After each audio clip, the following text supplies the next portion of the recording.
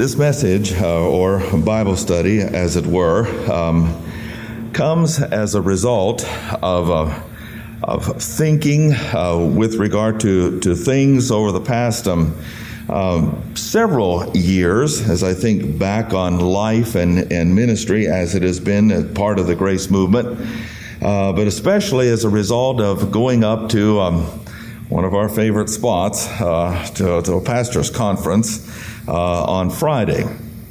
And the reason that I say that somewhat sarcastically is not because I do not enjoy the fellowship with some of the men and some of the things that we plan for as a region to promote the grace message.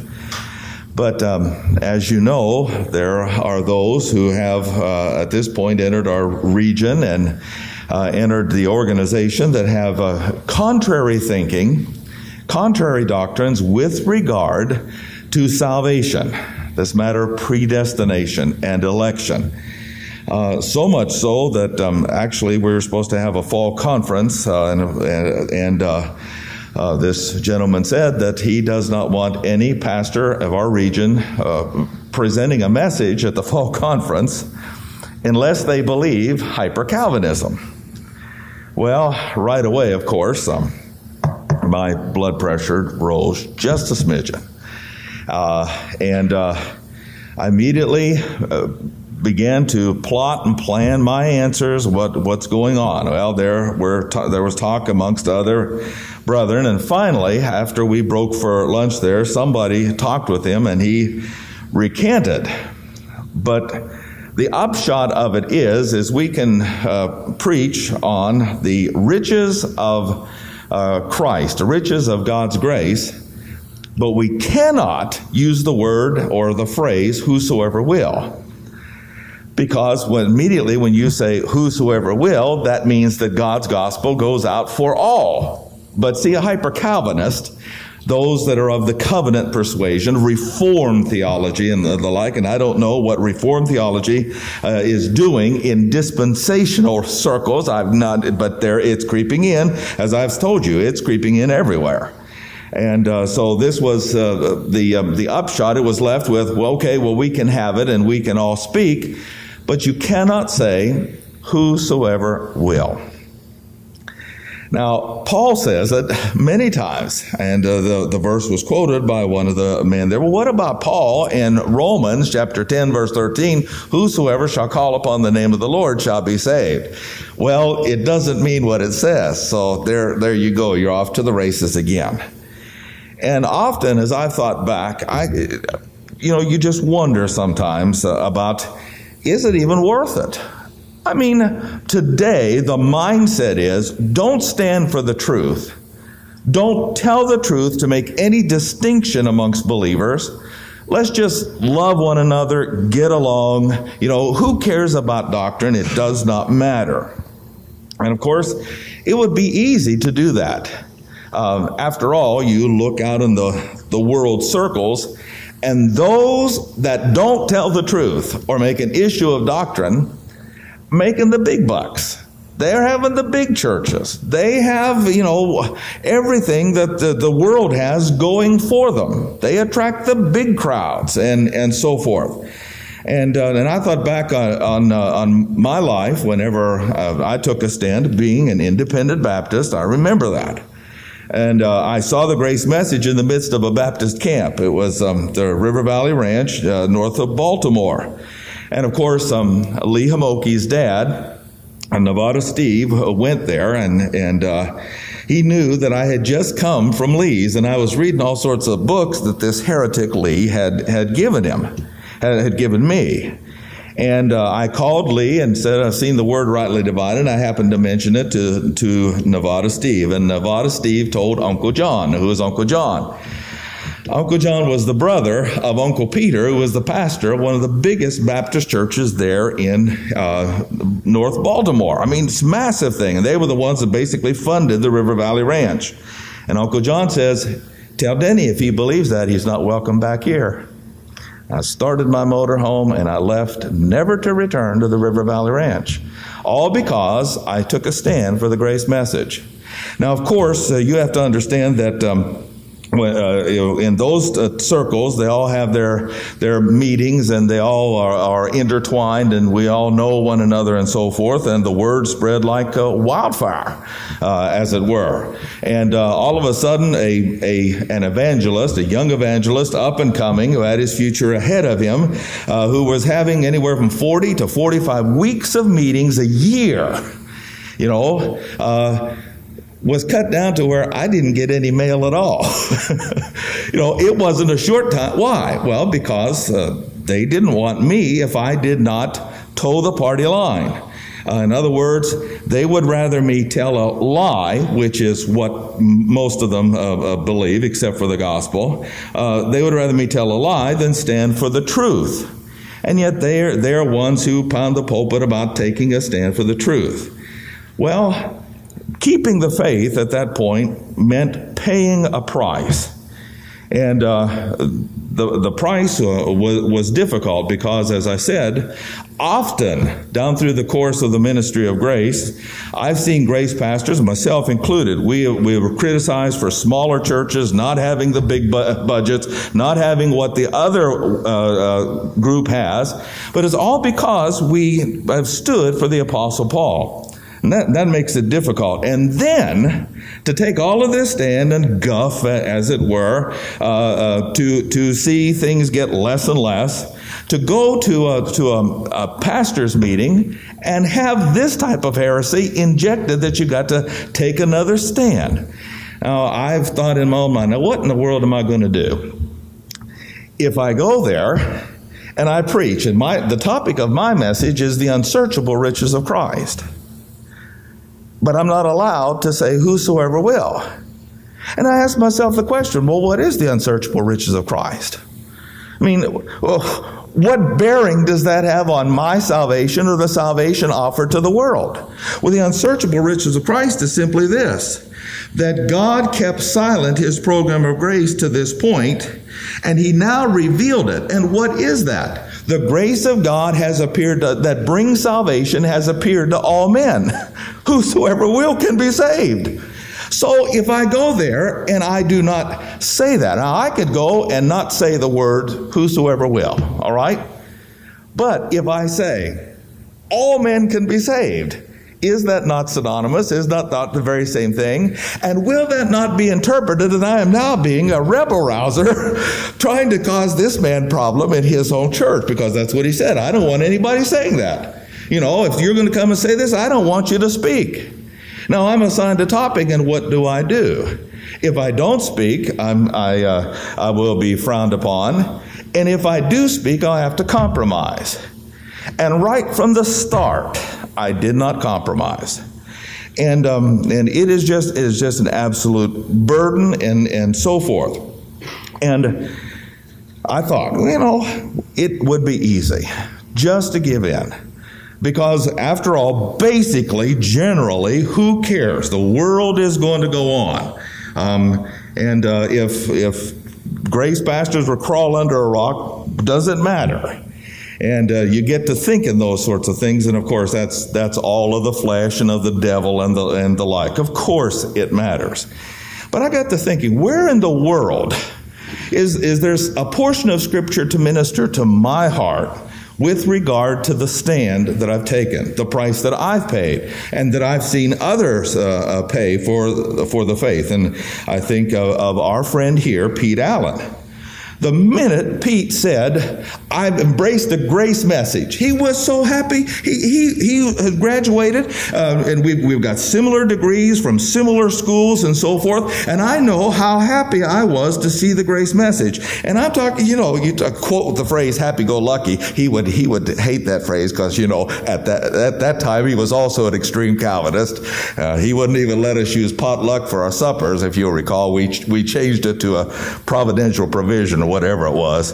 But he's since changed that as well. But he said, and you could see the light dawning upon him, how happy he was.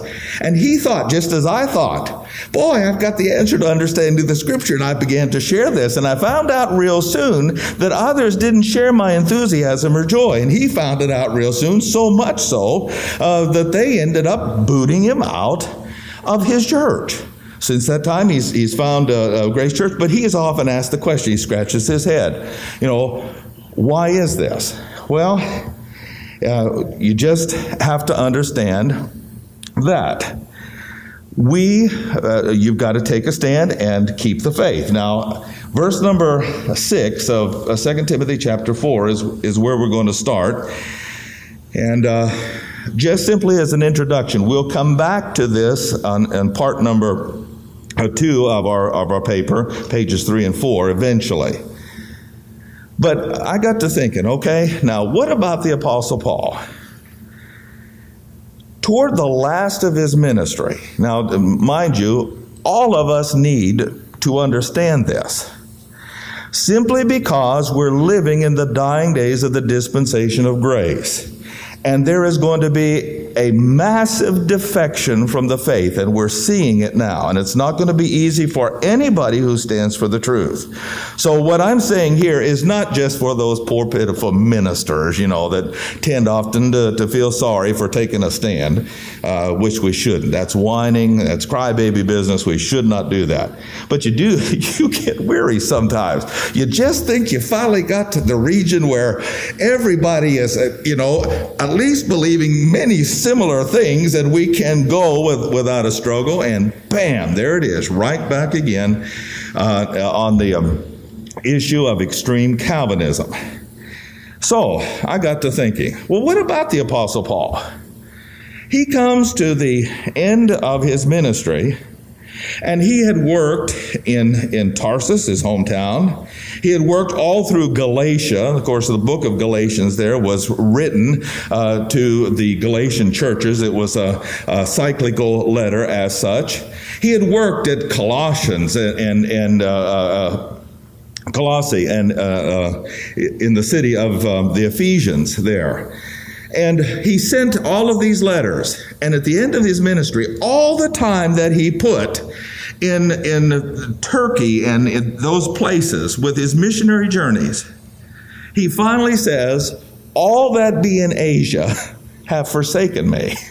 Well, that's difficult. You imagine the man put his life's work into those churches, and generally speaking, per se, in other words, is what he's referring to, everyone there has forsaken the Pauline doctrine. They've gone off into other things, Gnosticism, legalism, Judaism, and so forth. In this portion, it says in verse number 10, Demas has forsaken me. It says in verse number 14, Alexander the coppersmith did me much evil. Notwithstanding, verse number 17, the Lord stood with me. Why does he say that? Verse 16, at my first answer, no man stood with me, but all men forsook me. Now, those are difficult things for a man who probably, in my estimation, was the second greatest person in all of the Bible. Jesus Christ, of course, is in a class by himself. Moses is almost that way.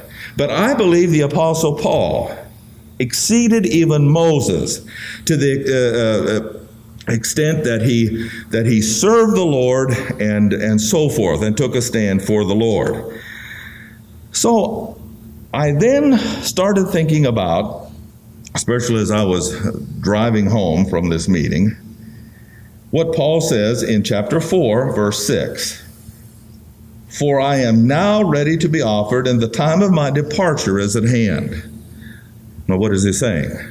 I'm about to be executed.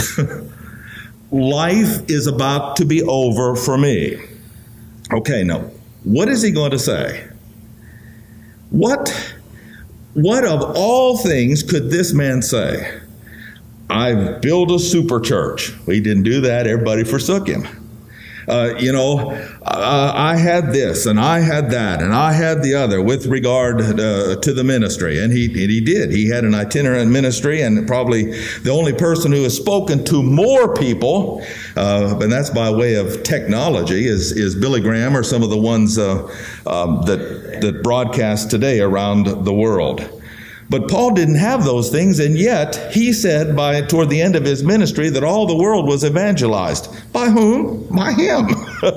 He was a zealous evangelist and apostle for Jesus Christ. But what does he say at the end that can mean something for us who are at the end, basically? He says 3 phrases here. I have fought a good fight.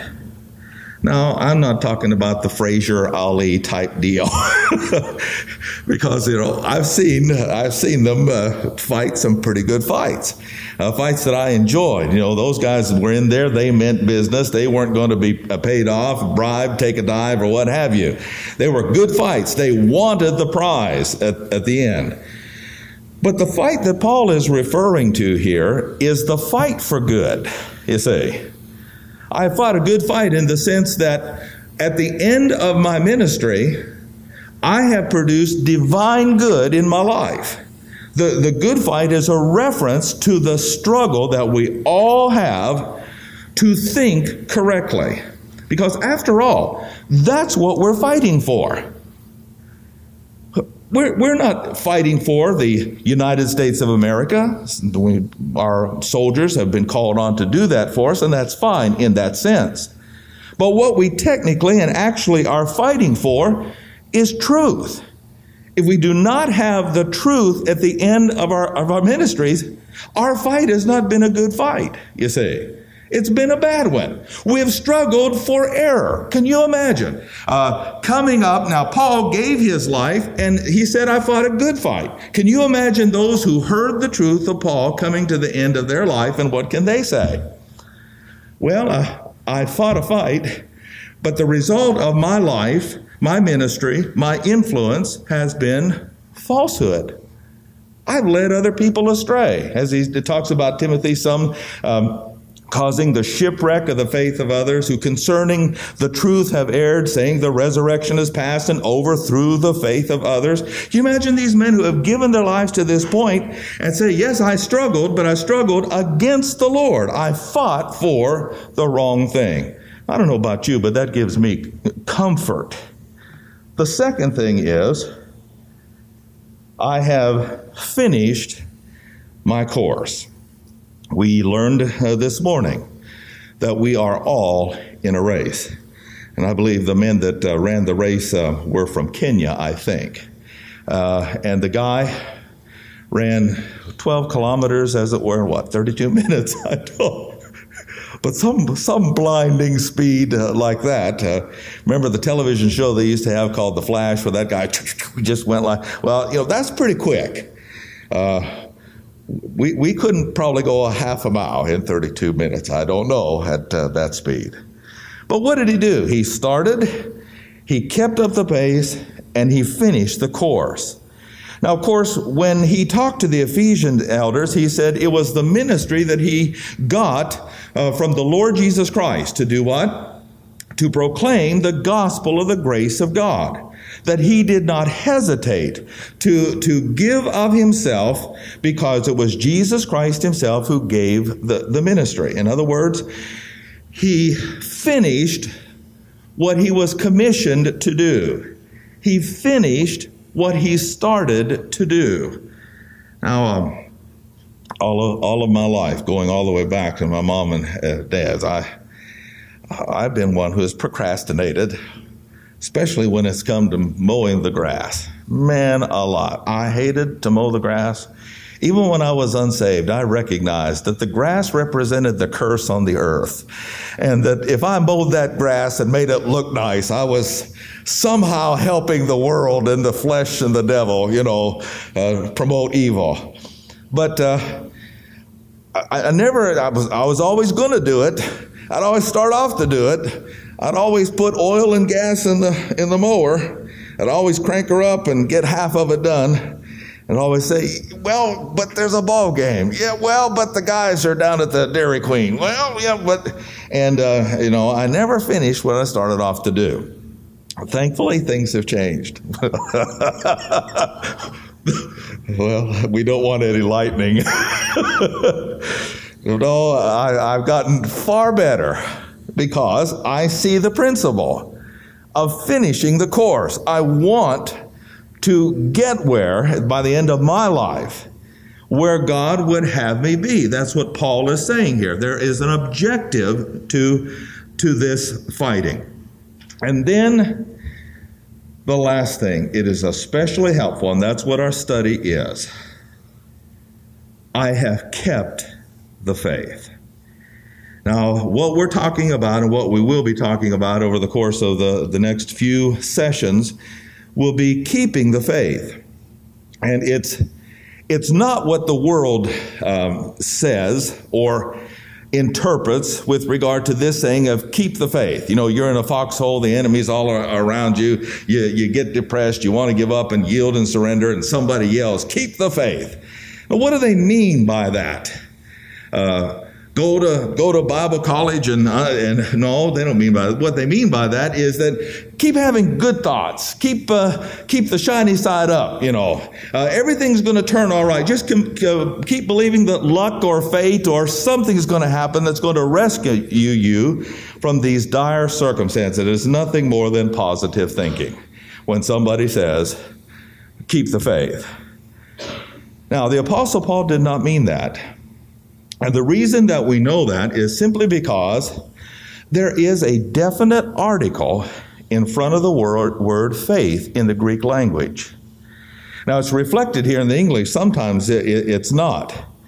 But the faith means something specific, and we'll note that in just a little bit.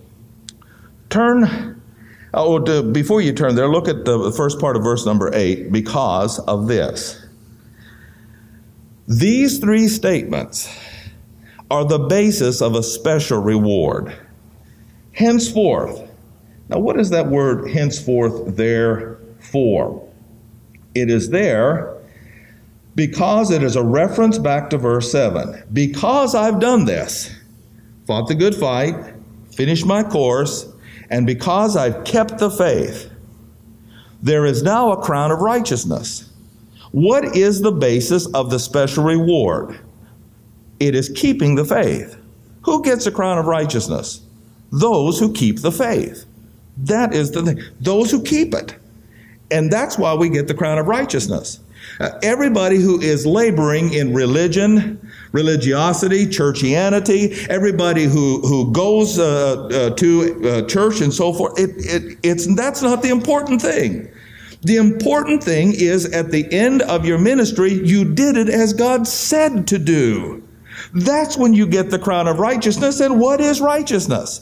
We've looked at crowns in the Bible where the high priest has holiness to the Lord. That means integrity or right thinking. And he would enter the presence of the Lord with this on his forehead, this mitre or crown that represented right thinking. We saw the crown on the false prophet who would have tattooed 666, and then over it the mitre of the high priest, which shows inconsistency, hypocrisy, holiness to the Lord, when underneath he's worshiping a false god. We saw the crown on the head of the harlot, mystery Babylon, abominations of the earth. All of those crowns reflect a system of thinking, a philosophy, a way of life, or a body of truth that is believed or embraced. Paul says, the faith, and the definite article, as we will see, designates the one and only faith. It can't be different than the faith Paul gave. We're dispensationalists. Man is judged in relation to the current revelation God gave. Just like Adam in the garden, Noah with the ark, Noah with the Noahic covenant, Abraham with the Abrahamic covenant, Moses with the law, Paul with grace. Everybody who lived in those historic eras and periods were responsible to live up to, maintain, believe, and promote what God had given. And that's what Paul said. I've kept it. Henceforth, there's a crown of righteousness. The reward of the crown of righteousness, or right thinking, is given to those who keep on fighting for the truth, finishing the course, having done what God said, and at the end saying, I've kept it intact, not added to or taken from. There's no admixture. It is the original faith that Christ revealed.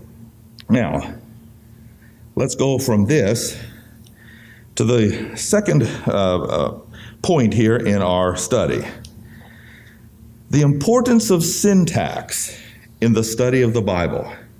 Now, what is syntax? I've just bought a yacht and perfume for $5,000 an ounce, and I have to pay what they call a syntax.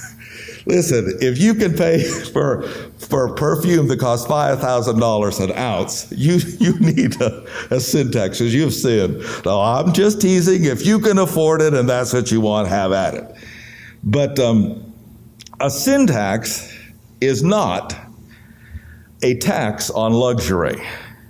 The syntax I'm talking about is the science of studying word arrangement. Now, how does that have a bearing immediately? What illustration can I give immediately on understanding what we're talking about? If there was no definite article in front of faith, it makes the word faith in the verse that we read subjective. Whose faith? What faith? Or generally, faith. Keep the faith. It's the Catholic faith. It's the Mormon faith. No definite article. But syntax demands that as soon as you put the definite article, it makes it something specific. It is the faith, or as it demands, the one and only faith. And that's what the word arrangement has, or the sentence structure.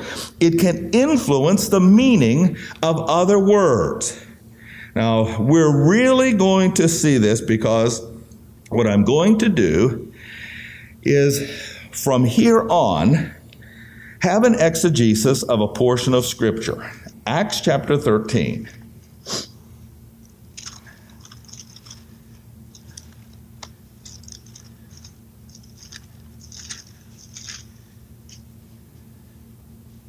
Acts chapter 13. Now, we're about out of time in this session, but we do have a few moments. And so I'm going to relate to you some things that have been said, some basic beliefs of extreme Calvinists. And I'm going to take you here to verse number 48, because it is a proof text.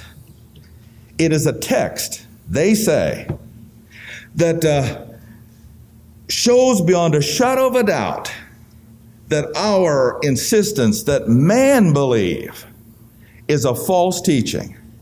And of course, there were terms bandied about like, well, you know, I'm the heretic of the region, just ask Denny. And my tongue bled. Could have had communion with literal blood there, because a bit. I couldn't eat my food. I had to gargle with salt water to coagulate, you know. I did not state a word. Why ask me? You know, because the last time there was such a furor, and it was caused by me. And so I went to the next meeting, and this guy didn't show up. And so I asked the board generally, I said, look, if you guys think that I'm a heretic, I want a little explanation here, because here's what the GGF doctrinal statement says. We believe in the total depravity of man. And I say, amen, we believe that. But we believe that God in grace acts on behalf of man to give man the enlightenment and enablement to choose for himself subsequent to the fall of Adam. Because of the cross of Jesus Christ, this is the gospel, or good news. God gave man a second chance. That's what it is. Oh, but no, you can't say all men, just certain men, because he has picked them to be saved. Oh, man, you get so tired of it. He has concluded all in unbelief, that he might have what? Mercy upon all. The same amount that he concluded in unbelief, which was every man, is the same amount that he gave mercy to. And mercy means that he is not giving us what we do deserve, but in grace he is giving us the enablement to rectify our fallen state in Adam. And I'm going to take a stand for biblicism, that the sovereign will of God and the free will of man coexist in Scripture. And we'll discuss the doctrine of the pre-resolution. I better not get into that because between Sunday school and church, I'll have to be drawing some new things like I did before. I don't know about you, but I like that car illustration where the parents provide the car and say, okay, fine, I will keep that car in existence for you, but now here is your responsibility. If you want to keep it in pristine condition and so forth, then that's what you have to do. And so there is responsibility on both parts. But let's read verse number 48. Now this is a verse that was read Friday. And when the Gentiles heard this, they were glad and glorified the word of the Lord. And as many as were ordained to eternal life believed. Uh-oh. Well, Pastor, wait 1 second. You're the one always telling us you have to believe the Bible at face value. Yes, that's true. But I will also be the first one to admit that you have to go back to the original language and understand syntax, hermeneutics, the science of understanding language, what goes where, and how you determine precisely what is said. Now, hold your place here and come back with me to Daniel chapter 9. Daniel chapter 9.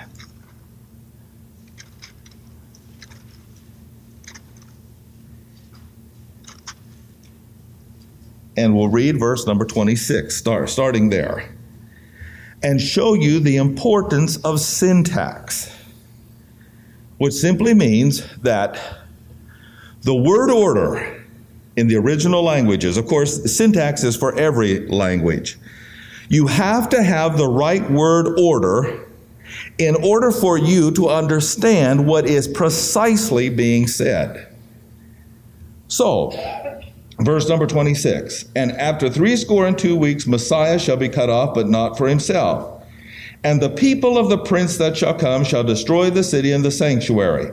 And the end thereof shall be with a flood. Unto the end of the way, desolations are determined.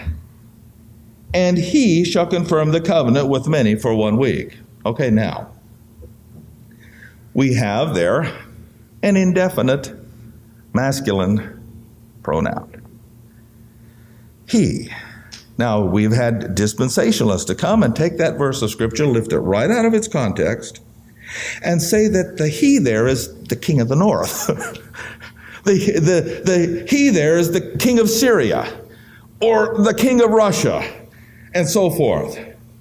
And you get to thinking, well, man alive. Well, then they would say, well, this is an educated guess because we've studied all this long. One thing they didn't study was syntax and hermeneutics. Because if they did, they would have learned the principle that governs the understanding of who he is. And that is the principle of precedence.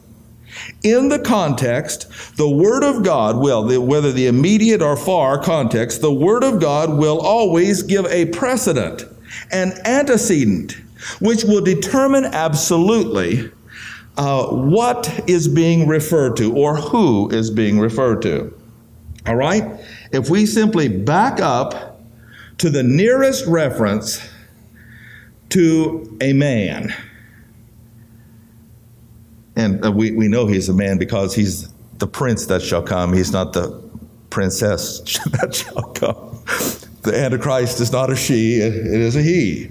All right? Which, by the way, is another good thing. That's syntax or grammar, or word arrangement, and the way that it is designated as it is in Scripture. Therefore, when we say God our Father, or He is God, it is unthinkable to change that to our Father, Mother, God, because it's not she. By the way, some churches are doing that. I don't know if you know that. They're making genderless hymn books and genderless scriptures so that if it is a he in Scripture, they'll just refer to it is God, or a Father, Mother, God, or something of that nature. And of course, they corrupt the truth. Who is the he referring to here?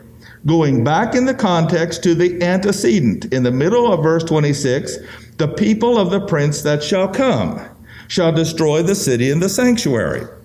Okay, now just a couple things here with regard to syntax that we can learn. First of all, the he of verse number 27 is the prince that shall come of verse number 26. That's who it's referring to. It cannot be anybody else. Syntax and grammar demands that that's how it be interpreted. The second thing about it is that it cannot be the king of Syria and it cannot be the king of Russia, because the people of the prince that shall come shall destroy the city and the sanctuary. Who were the people that destroyed it? The Romans. Therefore, the prince is going to rule over what geographical location? The revived Roman Empire. Simple as that.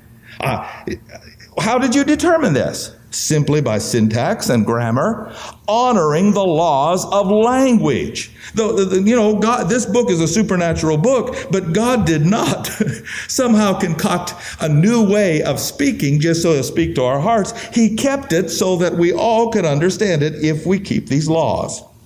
Okay. Let's go back to, I'm almost out of time. Let's go back to verse number 48 and we'll stop. We are out of time. Well, how do you answer then?